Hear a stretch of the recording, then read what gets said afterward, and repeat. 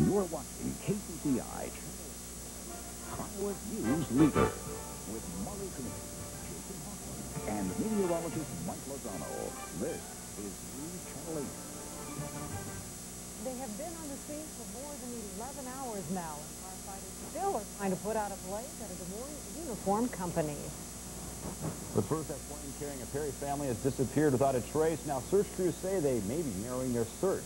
Good afternoon, and thanks for joining us. I'm Jason Hoffman. And I'm Molly Cooney. We'll have more on that missing plane and a live report coming up in just a little bit. But first, the big fire in the southeast side is causing some big headaches for Des Moines firefighters. That's right. They've been battling a blaze at the Aladdin Linen and Uniform Rental Company on Southeast 18th Street all through the night and throughout this morning.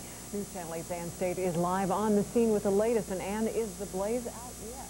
No, it is not out yet. They have been here since about 1 in the morning, and as you can see, it is still going. In fact, they've got 2 aerial ladders working on the fire now. We can show you one of them right there. Firefighters say they will probably be here for a while. Could even be here till tomorrow, putting out the hot spots. But they say that is not unusual for a commercial fire. They say when you fight a fire, big fire like this, it is no small task. This was a rare scene this morning. It was one of the few times firefighters were actually able to get this close to the fire at the Aladdin Uniform Company.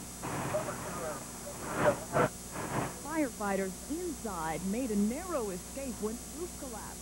With just seconds to spare, they got out, and they didn't go back. Well, we've had to go to a defensive operation, which means we're operating on the outside of the building. The plumes of smoke seemed to only grow throughout the night, and the first signs of daybreak brought little in the way of relief for firefighters. The fire chief says this building has been remodeled several times. He said the old layers trapped the flames.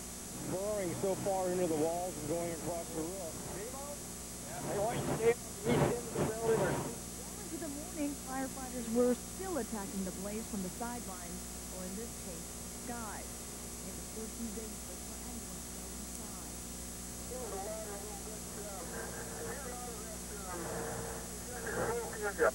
The fire got so low, the smoke was coming through just the smallest cracks in the brick wall.